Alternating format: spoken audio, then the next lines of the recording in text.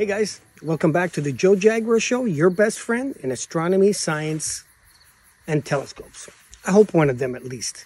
Anyway, do you guys remember where I did that video called Can a 6-inch, reflecting telescope see any deep sky objects? And I went to the park. That was about 4 months ago, 4.5 months ago. Today, I'm in a bortle 2 zone. And I have I guess you would consider this a small telescope. This is a 102 or a 4-inch f5 refractor, which is made for low power wide viewing. So we do have the moon out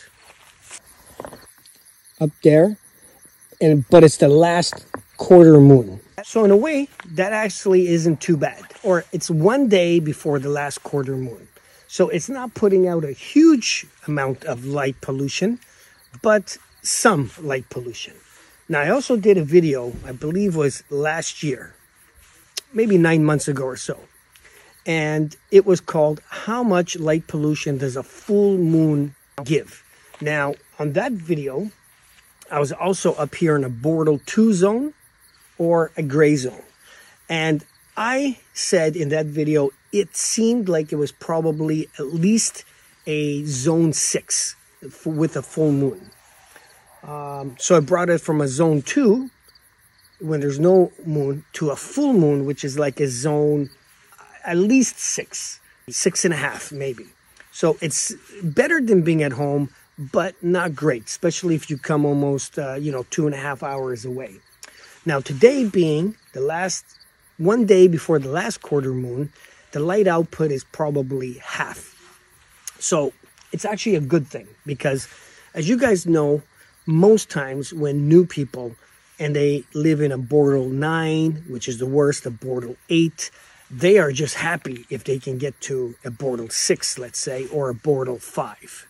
That's dark to most new people getting into the hobby when they get away from the city.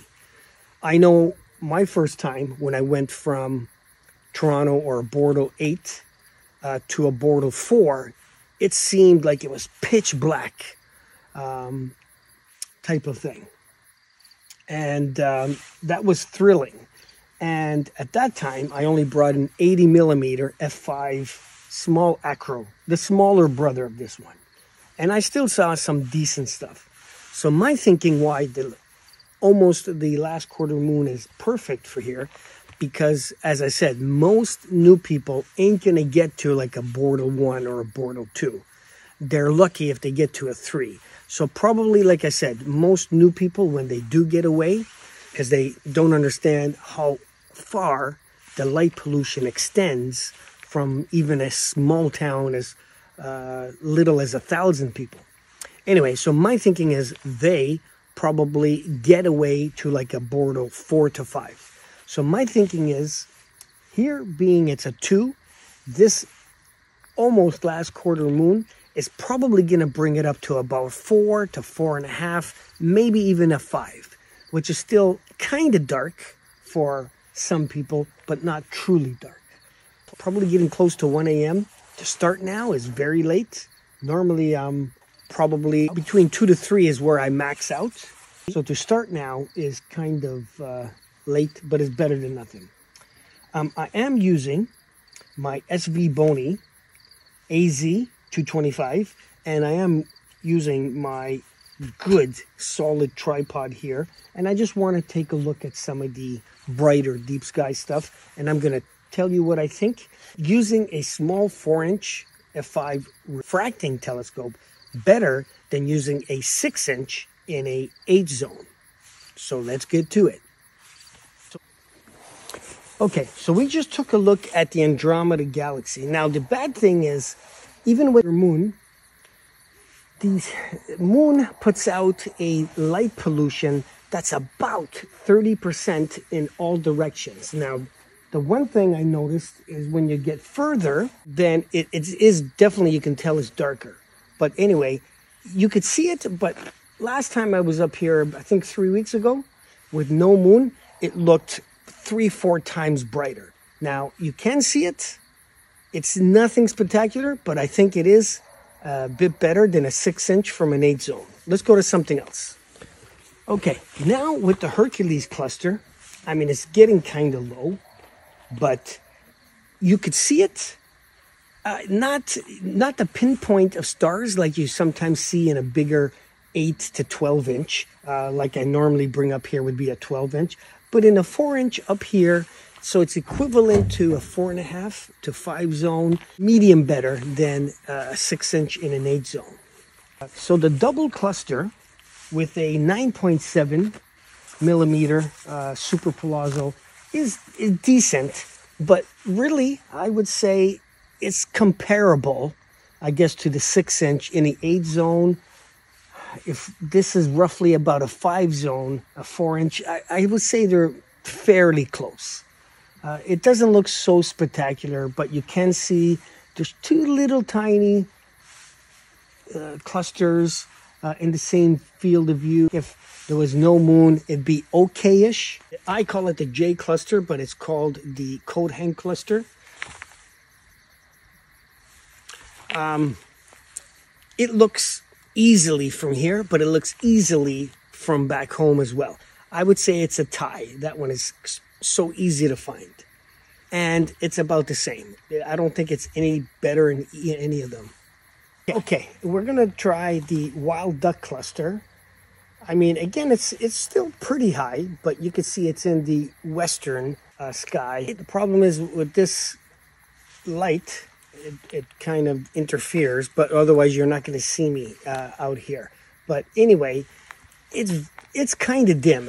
Even though, okay, equivalent to zone 5, let's say, this small 4 inch f5 with a 32 millimeter to find it. It's just a small little glow. You pump it up to a 9.7, which isn't a lot of power. I would say it's comparable to the 6 inch at home.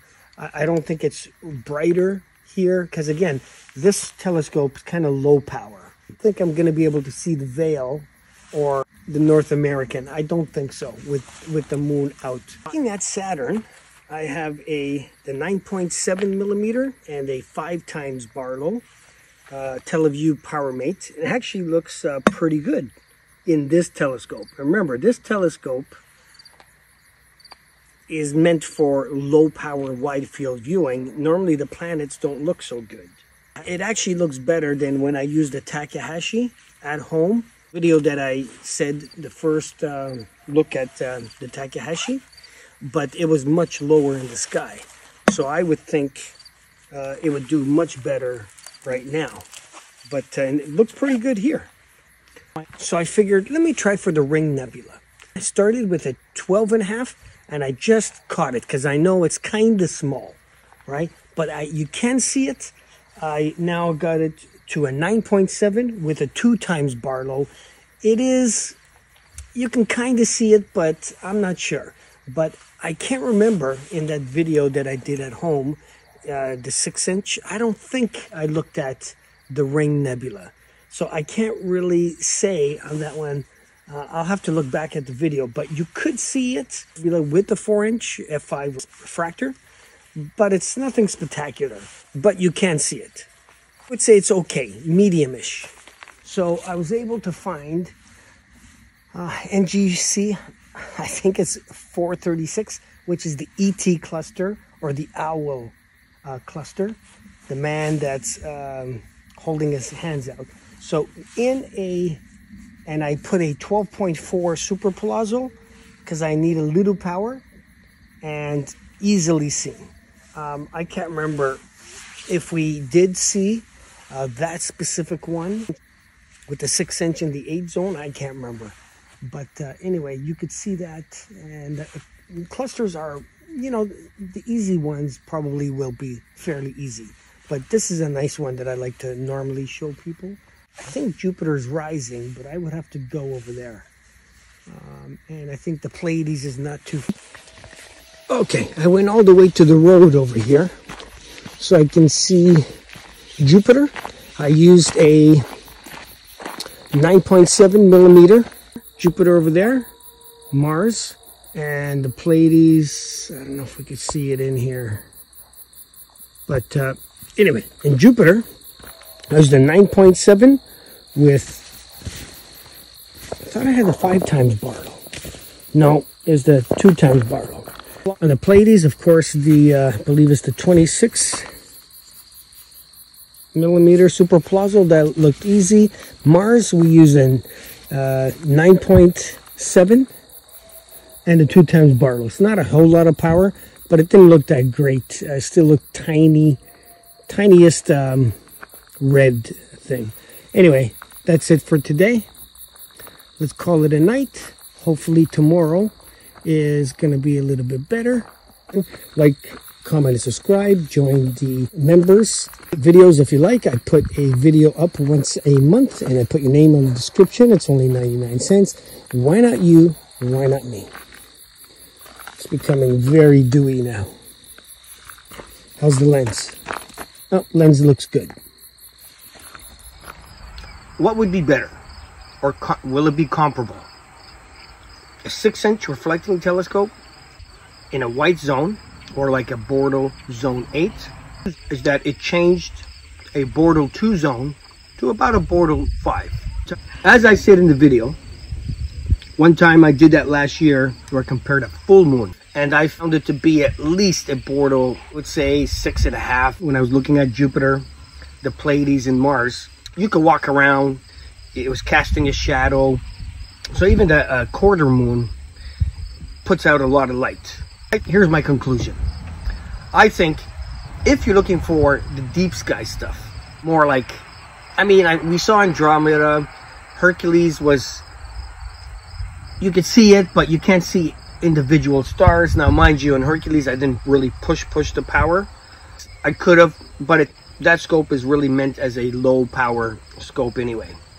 If you're looking for those deep sky stuff like the nebulas and galaxies, a 4-inch refracting telescope f5 in a bortle 5 zone, let's say, is still small. You can see some of the brighter stuff. I would probably recommend go to a 6-inch minimum if you can go bigger, because you're just going to see, even though you can see that stuff, you're going to see it better. So aperture is important, as we say. Aperture rules in this hobby, but they say actually sky condition is actually more important than aperture. Light pollution, then aperture.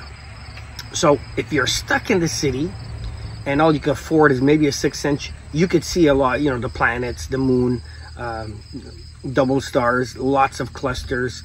Everything else is going to be disappointing from like a bortle 8 zone if you only have up to a 6-inch or smaller. Forget about really the nebulous, globular clusters and galaxies. That, I think, forget about it. But if you get to at least a bortle 4 to 5, I would say try to get at least a 6-inch if you can. Would be a good percentage better than how I saw it. Let's say if there was no moon and we used a 4-inch refractor, as I did 2 weeks ago, then it will be 50% better than what I saw last night, just because that moon does make a big difference. How I saw Andromeda 2 weeks ago in that same telescope and this week makes a big difference. The extensions of the Andromeda got wiped out. So it looks more like the pictures, but still, I would say, even if you can get to a bortle 2 or 3, even with a 4-inch refractor, I would say try to go bigger. If you can go to the 6-inch, that will make a big difference in collecting 50% more light gathering power. It makes a big difference. If you could go bigger to 8, then go for it too. But anyway, so I think it's the difference. The 4-inch refractor from a bortle 4.5, 5 zone still, I think, wins over the 6-inch reflector over in a bortle 8 zone, but not by a huge amount. It's just on those like galaxies and nebulas and globular clusters. It's gonna win, but even a 6-inch in the city, you can see a lot of open clusters which are still fairly bright and easy. That's it, guys. Cheers.